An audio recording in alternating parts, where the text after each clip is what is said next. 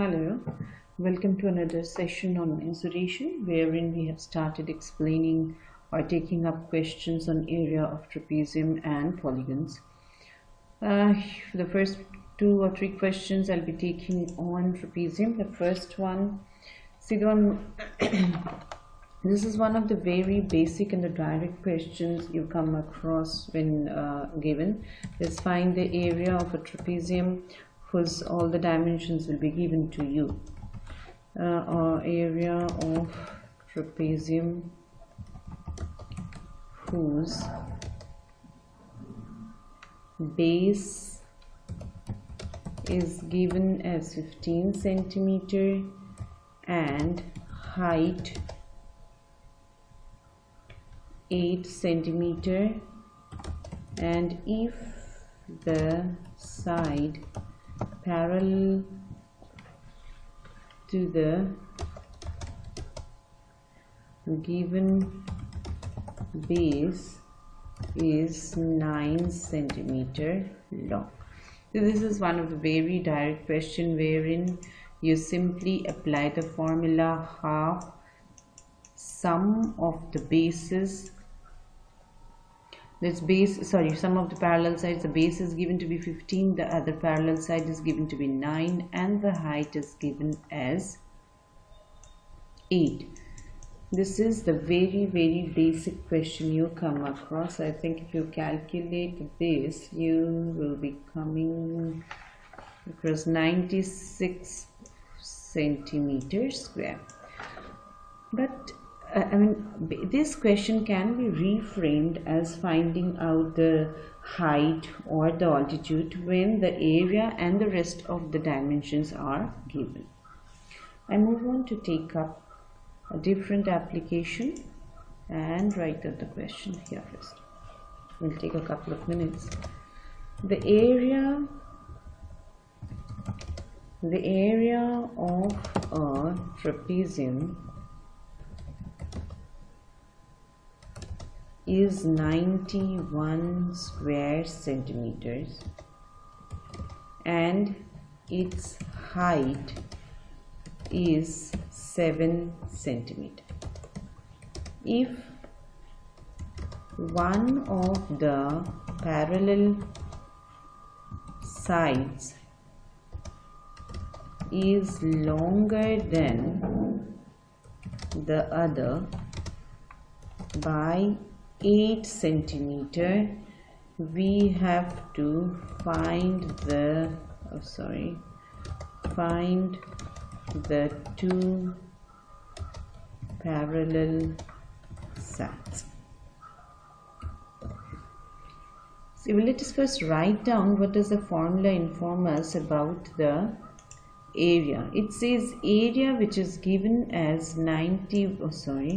91 centimeter square is equal to half the sum of parallel sides multiplied by height, which is given as 7. Now if one of the parallel sides is longer than the other by 8, herein I say if let the smaller side be x centimeter, so the other side will be x plus 8 centimeter. Now so herein we'll be putting up sum of the two sides, right? Here, so sum of the two parallel sides become, one side is x, the other is x plus 8, thereby making it as 2x plus 8. Here I write 2x plus 8. This is now to be calculated and found the x as, right? Let us now start doing so. So it is 7 multiplied to 2x, that is 14x, plus 7 8s are 56, thereby making it 91, and if we cross multiply it becomes 91 multiplied to 2, that's giving me 182. 14x then becomes 182 minus 56, that is 126. Now 126 divided by 14, divided by 14 is giving me x, which is 9. So one side which we had assumed to be x is got 9. All right. So the smaller side, the length of the smaller side is 9 centimeter, and the other one, the longer side, is, we had taken it as x plus 8, so it is 9 plus 8, and that's given us 17 centimeter. This is another kind of application. We now move on with one more question where the sides are given in the ratio form. I again take a couple of minutes to note down the question. The area of a trapezium is 384 square centimeters. Its parallel sides are in the ratio 3:5, and the perpendicular distance between them is 12 centimeter. Find the length of each one of the parallel sides. So the area is given. There is now the parallel sides are in the ratio 3:5. So we will assume the parallel sides to be, let the length of the parallel sides be 3x and 5x. So we'll substitute them in the formula, area formula. So it is half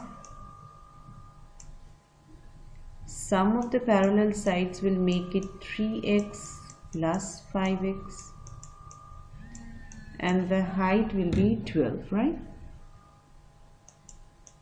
Thereby giving the area 384. We now solve this. I'm getting this is 8x into 12. This is equal to 384 multiplied to 2, and thereby giving me x will be 384 into 2 by 12 into 8, right? We now simply solve this and find x first. This is 6, right? Now we see 384 divided by 8 gives us 48, and I'm getting 6, 8, 48. Now x is 8, so we had assumed our two sides to be 3x and 5x. So 3, 8 is one side, will be 3x, that is 3 into 8, that is 24 centimeter, and the other side is 5x, that is 5 8s are 40 centimeter. I'll now take a question on polygon into the next screen.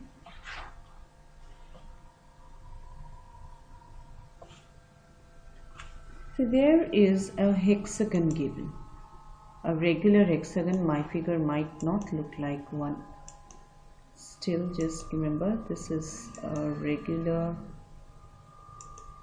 hexagon, okay? and it is named as, this is M N O P Q, and this is R. This is MNOPQR is a regular hexagon. Of side it is given as 5 centimeter each. We have to find the area in two different ways, right? Question reads as, find the area in two different ways. In two different ways, right? See, the first method I can take up here. I write the first way. I can just simply draw it differently also. First way is just divide these two with a line in between joining M, N and Q. Thereby, just, it doesn't look like one, but it is there. It is a trapezium, like the one MNOR, MNQR. It becomes a trapezium, and there is the other one on the other side. So let us find the area of the trapezium. Area of MNQR. So that's a trapezium, and we just learned how to find the area of a trapezium. So it will be half sum of the two parallel sides. Now what is the length of this NQ? See, MR is 5. We just need to see what is NQ and also the perpendicular height of this, this one. We need to know this one as well to substitute it there, right? Sorry, I think I missed informing or certain part of the figure as well, which also informs us that it's like drawn like this. I will just be putting here. My figure doesn't look that though. This is given to be 8, like this whole distance is given as 8, and this distance, like between Q and N, is informed to be 11. I'll just put them here. This is 8 given and this is 11 given, right? So it simply, we can put it here as 5 plus 11, and this height will be given. Actually, this is also given. I mean, rest of them we can know that if this is 8, this will be 4. So height will be 4 because this part whole is 8. So we take this as 4. That is a perpendicular height. This way I'm getting as 2 into 16 into 4. So it is to 32, I think. This is 32. But this is the area of one trapezium. We had divided the whole hexagon into two trapeziums. So the area of the whole hexagon becomes 64. I think all of them are in centimeters. So it is in centimeters square. This is one way of finding out. The other way will be using different color to do it. I can divide this as like this. The middle part will be a rectangle and there will be two triangle. So the second way, I'll write here, the second way can be, the second way will be, find first area of, sorry, it's always area of triangle MNO plus area of the rectangle MOP and R, and again area of the rectangle of, sorry, area of the triangle RPO, right?